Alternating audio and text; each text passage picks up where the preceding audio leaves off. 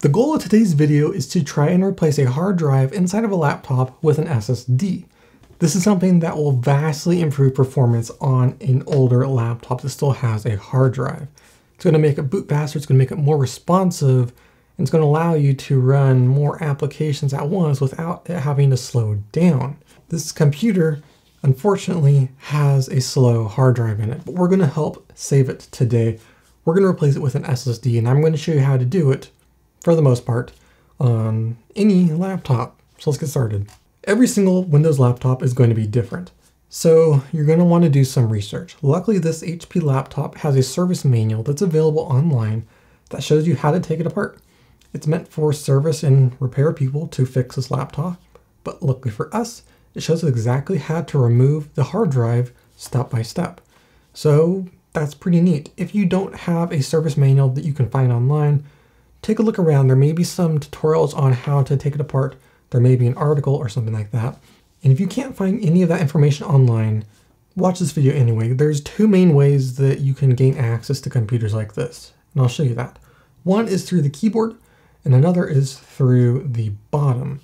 I've worked on a friend's computer before where you had to take the keyboard out in order to gain access to the inside of the computer. Typically, there's tabs around the edge of the keyboard that will allow you to pop that up. If you think that may be the case with your computer, find a similar model to your computer that does have a video on how to take it apart. Chances are it's going to be pretty similar. In the case of this computer, we have to remove screws, and that's pretty much it.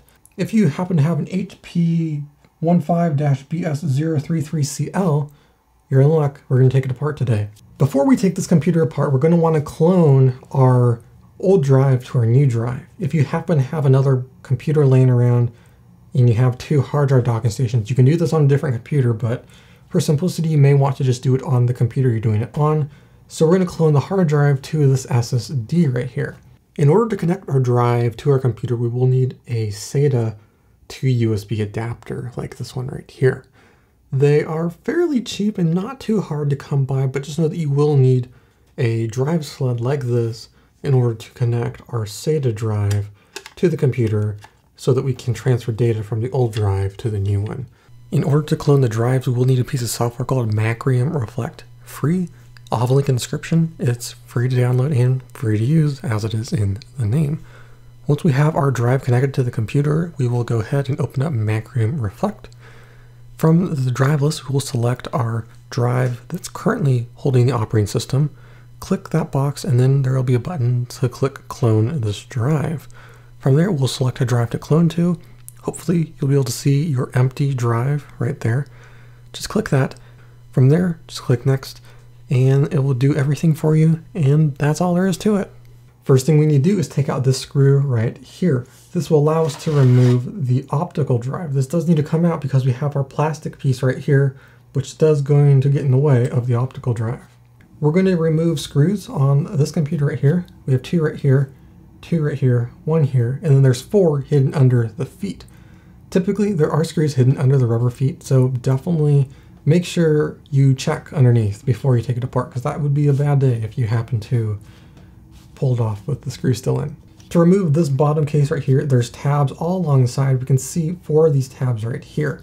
The service manual recommends starting at the front, working your way to the sides, and then the back.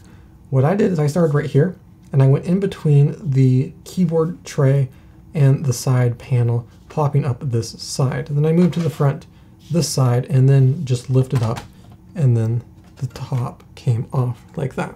From here, we have access to our hard drive, which we can just remove like this. And we have access to everything else as well. We got our RAM if you want to upgrade that or add more. And if you want to go for an M.2 drive, we have a slot right here. It's going to vary based on every computer, but it's cool. We do have options for more expandability and upgrades if you want to do that while you are inside the computer. And just like that, we are done. The computer is back together and it works amazingly.